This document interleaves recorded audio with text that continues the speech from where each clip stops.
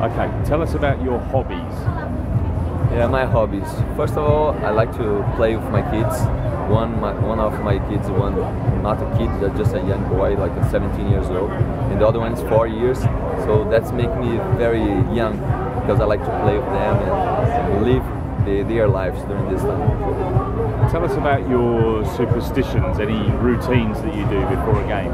The only routine I have before the game is be prepared in each second. I go 30 minutes before the game starts, go to do the warm up my body, my mind, and I don't have superstitions, but I have like a control strategy.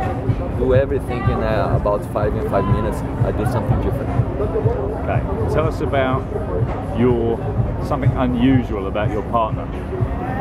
Usually, my partner, the different part from him is cheering for a different team, soccer team than I am. I'm cheering for the South team the name is Atlético Paranaense, and he is for the North Bahia. So inside in our room, we are almost like fighting for the soccer teams. That's the only thing I have to say to them from him, but otherwise he's a perfect partner.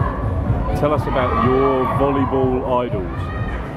My idols, when I started my career, were Cartwright, the American. He was my top example inside of the court, the outside of the court. And in Brazil, I have one Brazilian called Paulo. Ayrton Senna. He's a Formula 1 driver, especially because the way he treated the people in Brazil, very kind.